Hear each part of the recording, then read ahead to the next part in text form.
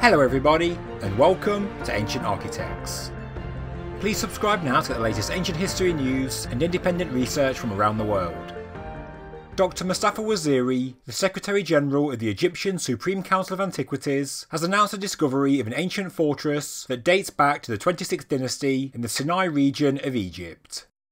The site is known as Tell El-Kadwa in the Sinai Peninsula, a strategic position to defend Egypt from potential enemies. It was a frontier area where the pharaoh's army could halt an enemy invasion from the east, and that is why they built an ancient fortress in this region. Sources say there has been a defence network at Sinai since at least the Middle Kingdom of Egyptian history. The new discovery, which consists of two towers and a wall of a castle or fortress, is interpreted as Egypt's Eastern Gate. The archaeological site extends for 240 feet on a raised area of ground, and experts believe that originally it had 16 mud brick towers in total.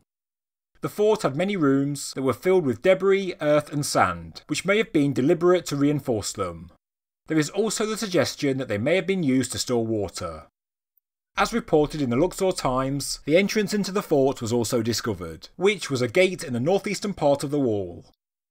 There was also a chamber near the entrance, which was probably manned in antiquity to monitor who was coming and going. Finds at the site include a number of spearheads, and there were more discoveries in the mud brick houses that were built against one of the fort's curtain walls, one of which was a quartz amulet inscribed with the name of a 26th dynasty pharaoh, which helped the experts date the structure. The pharaoh in question was King Smatic I of the Sate dynasty, who interestingly was the last native-born pharaoh of Egypt.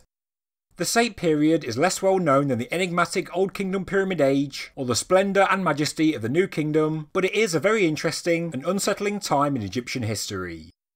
The Sate pharaohs originated from the city of Sais, and they rose to power after the Assyrian invasion of Egypt. The pharaoh identified at the fort, Smatic I, was responsible for overthrowing and banishing the Assyrian invaders, and he made Egypt independent again in the year 610 BC. But another invasion, this time by the Persians, ended the Sate period in the year 525 BC.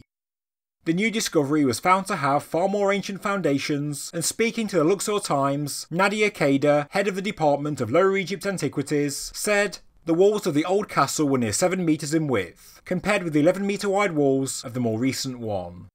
The original castle was also much smaller, having just 4 towers compared to the 16 from the Sate period."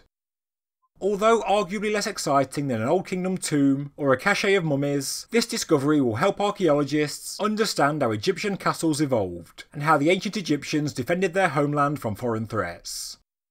We already know that this castle did come under siege a number of times, and in the end the walls were destroyed, probably from the later Persian invasion that finally ended the Sate dynasty. Excavations at the site are continuing, and the authorities hope that the new discovery will bring tourists into the Sinai region. Thank you very much for watching this news update from Ancient Architects. If you enjoyed the video, please subscribe to the channel, please like the video, and please leave a comment below. Thank you very much.